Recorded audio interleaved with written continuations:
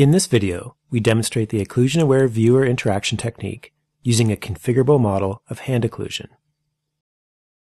Hand occlusion occurs when parts of a computer display are covered while writing or interacting directly on the surface. This can cause problems such as inefficient dragging movements, difficult to see previews, and missed status messages.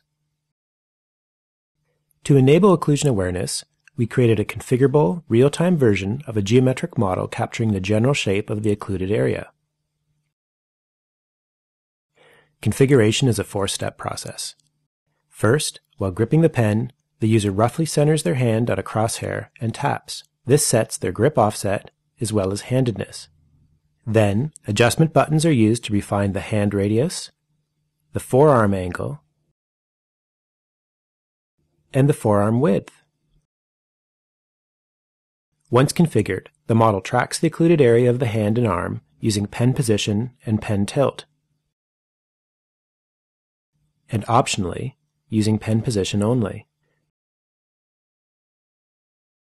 The Occlusion-Aware Viewer uses this model to determine if anything important is being occluded, such as document previews or status messages. For example, when formatting text,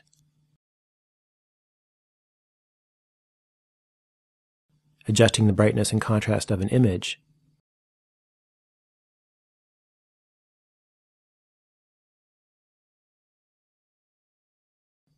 or confirming that a document is being saved. We use image processing to monitor the user interface and consider anything changing to be important. If something important is occluded, then we show it in a bubble-like callout elsewhere. Our change detection and layout algorithms are simple proof-of-concept implementations which work well in many cases.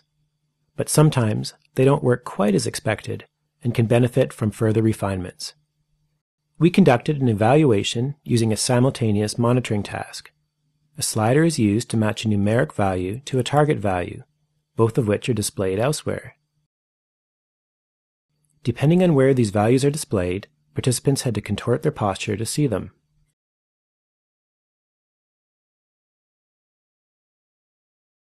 But with the viewer, the changing values were detected and displayed in a non-occluded location. The viewer is one example of possible occlusion-aware techniques.